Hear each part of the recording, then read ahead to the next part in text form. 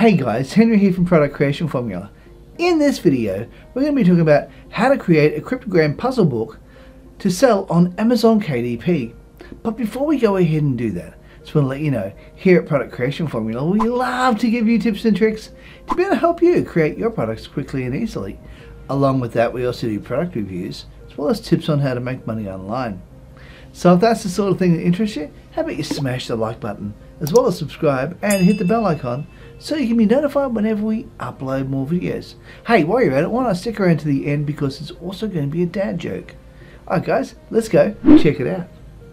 Well, first of all, to be able to create a cryptogram, you really do need to be able to have a piece of software or something that can create it for you. So here we are at BookBolt.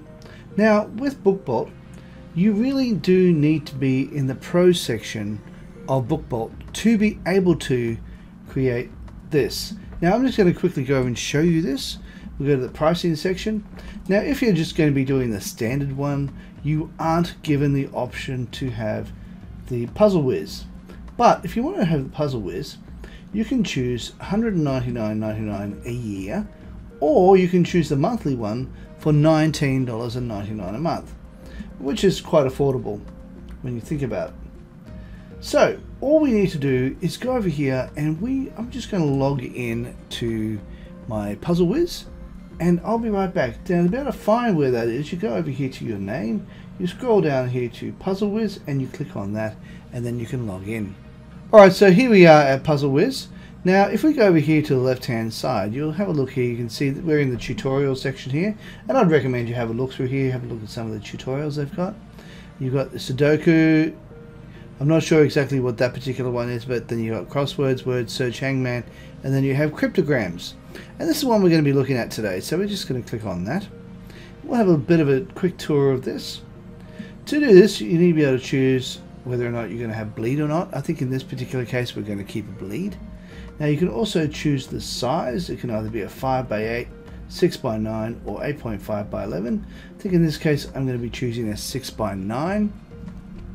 You can choose to have it as single-sided or double-sided, and I'm going to increase the number of pages to about, well, I might make it about 50. And there we have it. Now you can choose a different font. I would highly recommend you do, because you want to make it easier for your readers to be able to read. So I tend to go for something like Camboy, because it's a nice plain one to use. Now if you have a look down here, you'll be able to notice it says count of sentences per page depending on the PDF. Size. Now the size, if you have an 8.5 by 11, that allows you to be able to do 3 puzzles per page.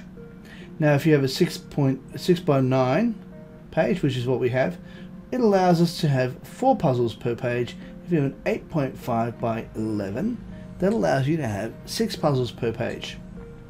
Now another thing you can do is you can also include, it's got the use random word sentences if the file does not meet the requirements. Include solutions. In this particular case I'm going to also match puzzles with solution page numbers, and also include page numbers to make it easier for my reader to be able to find. Now another thing we're going to be needing to do is to select the example file. We're going to click on this example file, and what it is a Excel folder or an Excel file, or it's a file that you can download from Google Sheets, and Google Sheets allows you to be able to do this as well. So if you were to download Google Sheets, you could definitely use it there. So let's just save this into this area just here, and in just a moment we'll open this up and we'll have a quick look at what it looks like. There we are. The quick brown fox jumps over the lazy dog. So as you can see, in this particular case they only have 3 per line. They don't have 3 per section. So this becomes 1 page, this becomes page 2, this becomes page 3.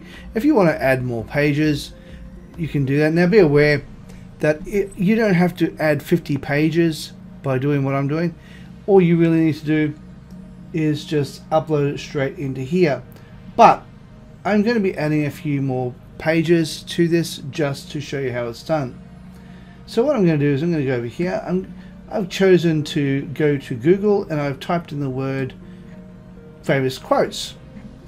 and this is the place that I went to. So it's called HubSpot, so we're just gone here, and you can choose any one of these. In this particular case, if life were predictable, it would cease to be life and be without flavor. That's from Eleanor Roosevelt. You can copy that, and we can go over to our Excel folder or our Google Sheets folder, and then we can just paste that. Oh, hang on, no, don't do that. What we need to do is paste this straight into a, I'm glad I remembered to do this.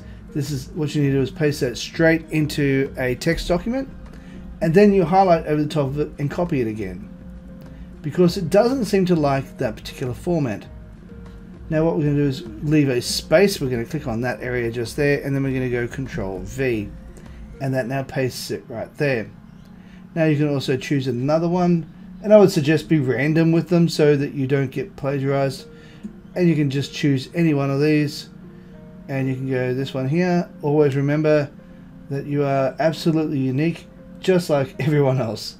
Margaret Mead. Okay, let's just copy that, and we'll place that straight into here as well. I'm only going to be doing 3 in total. Oops, you see what happens if you don't do that? Now I'm going to undo what I just did, and I forgot to put it back into my area just here. So this is why you need to do this. I'm glad I made that mistake, because now I can show you. Now all I have to do is just copy over the top of that, copy that, and then we can now place that into here. Go Control V, and it will go across. For some reason it doesn't like the formatting. Now let's go here, choose another one. Just choose any one you want, it doesn't really matter. Do not go where the path leads. Go instead where there is no path and leave a trail. Okay, cool. Just copy that. And of course we'll paste that straight into here.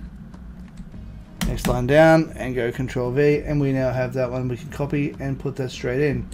Very, very quick, very, very easy, very, very simple. Now all we have to do is go here, place that there, and that then becomes another page. Now you don't have to go too many, because they actually will do it for you. Now all you need to do is save that, and what we're going to do is go back over here to my puzzle whiz area, and then we have to go select file. Now this is the really important part. You click there, you select the file, and we're just going to click this one here. Now all we need to do is hit submit, and with that we then wait a few minutes until it is ready. I'll just pause the video till then. Okay, now it's ready to do. So let's have a quick look at this. We'll click on that. In just a moment it will open up. We'll put that into here, hit save, and then we'll open it when it is ready. So we'll just go hit open, and it'll open it up here, and we can have a quick look at what it looks like. So as you can see, it's gone the quick, and what it's doing is it's giving you a little bit of a hint by adding one particular word in there. So you know that 1, 2, 3 is the word known. So 1, 2, 3. So you know that these letters work out to be the word known. So let's scroll down, and we're able to use up to 50 pages, which means we have 103 pages in total. So we can scroll down, have a look, and as you can see, it is looking very, very nice. We go down halfway through, you'll see we'll find the solutions page. There it is. This is the solutions page. So as you can see, you can scroll down, have a look at the various things that they've got here, and you can see it creates a wonderful book for yourself. And of course, the more you change it up, the more unique it will be, and the less chance of having any major issues. As long as you do what I just did, and that was, with the quote, I also added who said the quote. So Ralph Waldo Emerson. So you want to make sure you add that to this. Now I want to make sure I remove any lines, because we don't particularly want lines there. We might want to remove that line. Click on that, and we will now highlight over this, and we'll place it straight in there. Control V, and there we have it. Highlight over here. We can go back over here, just scroll across to where you get this. Just delete that if you wish to. It might be just easier if you just do this, and then you just double click on there, scroll across until you get to where you want to go and remove that line, as it will just make it harder. And then you might want to save it and redo it again. Really isn't hard to do. So that is how you have it. So as I said before, this was in the Pro section of $19.99 a month, or you could try the newbie, but you won't be able to get the word puzzle area. You won't be able to get the puzzle area in this one. So let me show you. You can't get Puzzle Whiz in the standard version. You can only get it in the Pro. But it's definitely worth looking at when you consider what you get in the Pro. So over here, you not only get all of this stuff, but you also get your Puzzle Whiz, which is really going to help you make some money online. Alright guys, it is now joke time. A man named Jason was visiting his good friend Peter. He looked around the house. He said, "Pete, you got a good collection of books here, but you kind of need more shelves to be able to keep them in order." Pete looks at him and says, "Yeah, I know. But the thing is, I can't borrow shelves." Alright guys, if you like this video, please consider smashing the like button, as well as subscribing and hit the bell icon so you can be notified whenever we upload more videos. Hey, while you're at it, why not consider sharing, and also leave a comment down below and let me know what you think of this process. Now, over here we have videos that I believe you might like. Down here is a video that YouTube thinks you might like.